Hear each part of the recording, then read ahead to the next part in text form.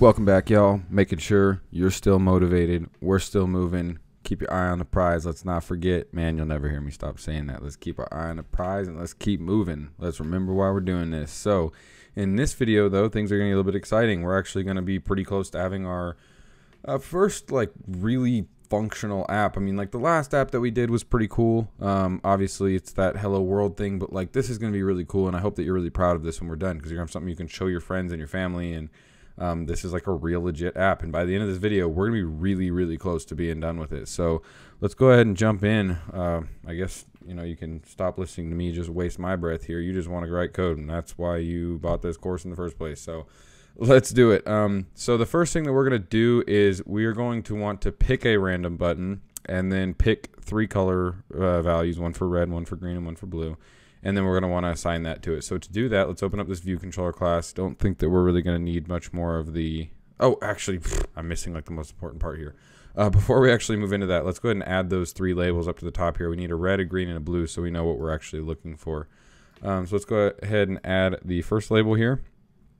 I'm going to close the assistant editor again.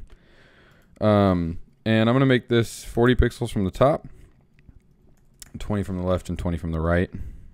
And let's add those 3 constraints. And this is going to say red.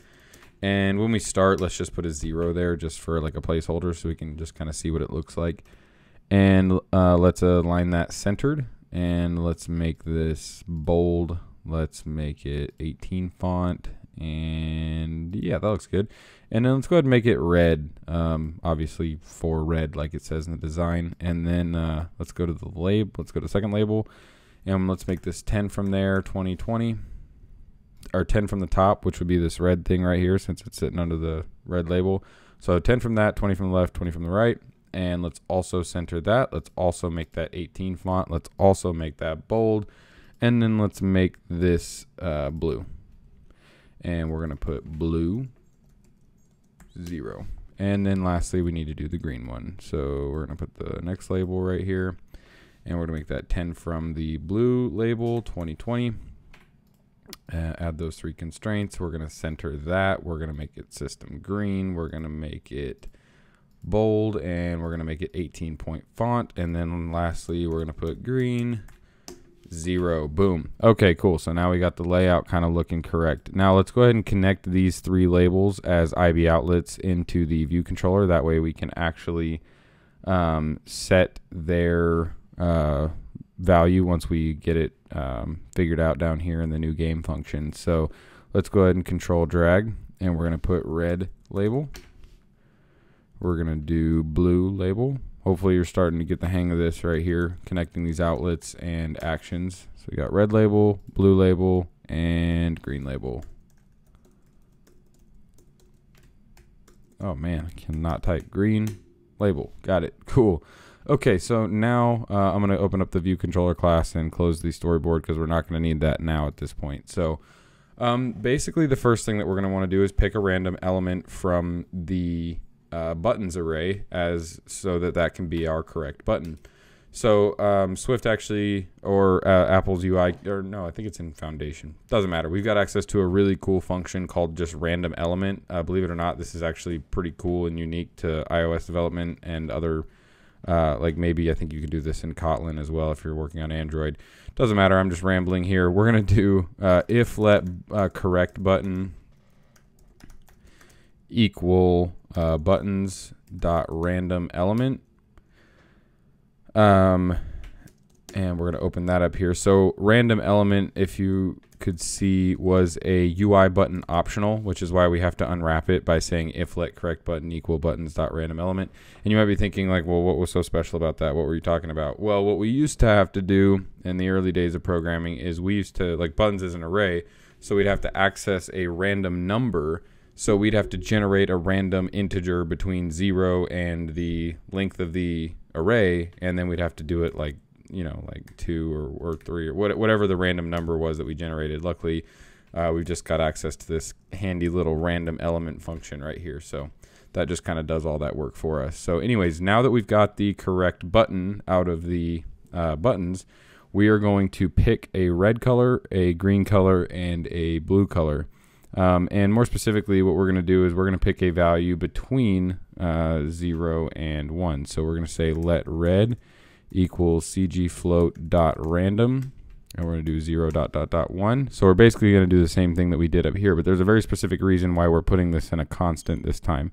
So we're going to create a constant for red, blue, and green. So I'm going to say blue and green. And so now we've got a random red color, a random blue, or not color, a random red CG float, a random blue CG float value, and a random green CG float value. And then now what we're going to want to do is set those labels based on these numbers. But you'll remember in the game that I was showing you, it shows you the red, green, and blue value as a number between 0 and 255, which is pretty standard. That's the way that it's, it makes it a little bit easier to look at than something between 0 and 1. So we're going to do a little bit of math to make that happen. So we're going to say red label dot text equals, and then we're going to do that string interpolation, and we're going to say red, and then we're going to do int, and we're going to pass in that red value, and we're going to multiply it by 255. So basically what that's going to do is, let's say the random red value that we get here is 0.5. So it's going to put red, remember this is like an interpolated string, we're going to cast the value of red times 255 to an integer. So if red was 0.5, it would be 0.5 times 255, which would be, what would that be? 127.5. And then it's going to cast that as an integer, which would, round down to 127. So that's what we would get here for the red value. So we're going to do this for each of them. We're going to do red, we're going to do green, and we're going to do blue labels. So we'll do red, or I think we did blue. We're doing them out of order here. Red, blue, and green label. And then we're going to put, instead of red here, we'll put blue. Instead of red here, we'll put green. And then this would obviously be blue times 255, and this would be green times 255. So before we actually do anything else, it's saying we're not using the correct button yet, and that's correct. But let's go ahead and run to make sure that we're getting some random RGB value at the top, and we are. So again, we haven't actually done anything with the correct button or the random element or whatever, but we are getting its value, and it is popping up here. And if we keep tapping start game, we're going to see that it's generating this new red, green, blue value every single time. So that's pretty cool. But now we actually need to assign that to the correct button. So the next thing that we're going to do down here is we're going to say correct button dot background color equals, and we're going to do that same UI color thing again. And we're going to make sure that we pick the red, green, blue alpha initializer here. And let's do the thing that we did before, which was drop these down to new line so it's a little bit easier to look at. And this time, instead of assigning some random number like we did up here, just inline, we already have that random number. It's this red property right here. So we're going to put red. Right here, we're going to put green. Right here, we're going to put blue. And right here, we're going to put 1. And just to clean things up, I just realized that I've been putting red, blue, green instead of red, green, blue. It really doesn't matter, but just to make things make a little bit more sense, I'm just going to reorder this real quick. Cool, so now I've got red, green, blue, red, green, blue, red, green, blue, whatever. Everything looks a little bit better now. So now if we click the play button, we're going to see that we've got this red, blue, and green value, and one of these is correct. If I had my guess, I'm going to say it's probably this one, but these ones are pretty close, so who knows. But right now, it doesn't matter if I click any of these buttons, nothing happens because we don't have any game logic to tell you whether or not you were correct or incorrect. So we kind of need to get that going. I think, though, we're going to pause this video. We're going to pick up in the next video. This is a good stopping point, but we're getting really close. In the next video, we will actually determine which one the correct one is, and if you tap on it, it's going to say correct or incorrect. I will see you in the next video.